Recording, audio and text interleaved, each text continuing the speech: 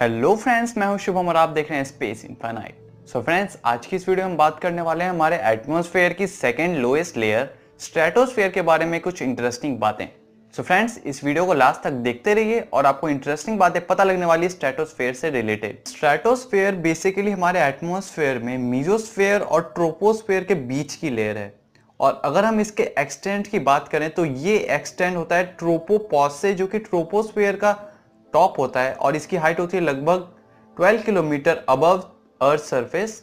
और यहाँ से एक्सटेंड होते हुए जाता है ये स्ट्रेटोपॉज तक, जो कि मीजोस्फेयर और स्ट्रेटोस्फेयर के बीच में होता है और इसकी हाइट होती है लगभग 50 to 55 kilometre above earth surface. जो हमारे एटमॉस्फेयर में ओजोन लेयर है, जो कि सन से आने वाली हार्मफुल यूवी रेस को एब्जॉर्ब कर लेता है और उसको सरफेस पर पहुंचने से रोकता है, वो भी बेसिकली स्ट्रेटोस्फेयर में ही पाया जाता है। फ्रेंड्स, अगर हम स्ट्रेटोस्फेयर के टेम्परेचर फ्लक्चुएशंस की बात करें तो स्ट्रेटोस्फेयर में जैसे जैसे एल्टीट्यूड इंक्रीज होता है वैसे वैसे इसमें टेम्परेचर भी इंक्रीज होता है। इसका मेन रीजन है इसमें ओजोन लेयर की प्रेजेंस, जो कि सन से आने वाली यूवी रेस को एब्जॉर्ब कर लेता है और पूरे स्ट्रेटोस्फेयर का टेम्परेचर इंक्रीज हो जाता है। जब यहाँ पर सन से आने वाली हार्मफुल यूवी रेस को ओजोन लेयर एब्जॉर्ब कर लेता है, उसकी वजह से जो टोटल स्ट्रेटोस्फेयर में जो एयर टर्बुलेंस है और जो एयर मिक्सिंग है वो रेस्ट्रिक्ट हो जाती है और इसकी वजह से ओवरऑल टेम्परेचर स्ट्रेटोस्फेयर में इंक्रीज हो जाता है।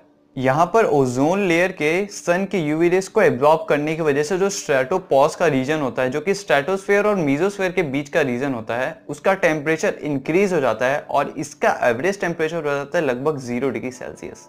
लेकिन जो ट्रोपोपॉज होता है, जो कि स्ट्रेटोस्फेयर और ट्रोपोस्फेयर के बीच का रीजन होता है और वो ओजोन लेयर के नीचे आता है, इसलिए इसका टेम्परेचर होता है लगभग -60 डिग्री सेल्सियस। इसी स्ट्रेटोस्फेरिक टेम्परेचर प्रोफाइल की वजह से जो टोटल एटमॉस्फेरिक कंडीशंस होती है वो भी स्टेबल रहती हैं। अगर हम यहाँ पर स्ट्रेटोस्फेयर में क्लाउड फॉर्मेशन की बात करें तो स्ट्रेटोस्फेयर में बेसिकली कोई भी टाइप के क्लाउड्स फॉर्म नहीं होते हैं, लेकिन इसके लोअर रीजन में एक स्पेशल टाइप के क्लाउड्स, जिनको हम बोलते हैं नेक्रस क्लाउड्स, वो ओकेजनली दिखाई देते हैं। अगर हम स्ट्रेटोस्फेयर की एक्सेसिबिलिटी की बात करें तो स्ट्रेटोस्फेयर ही वो हाईएस्ट रीजन है जिसको जेट पावर एयरक्राफ्ट एक्सेस कर सकते हैं। जेट पावर एयरक्राफ्ट बेसिकली सिर्फ ट्रोपोस्फेयर और मैक्सिमम स्ट्रेटोस्फेयर के रीजन तक ही जा सकते हैं।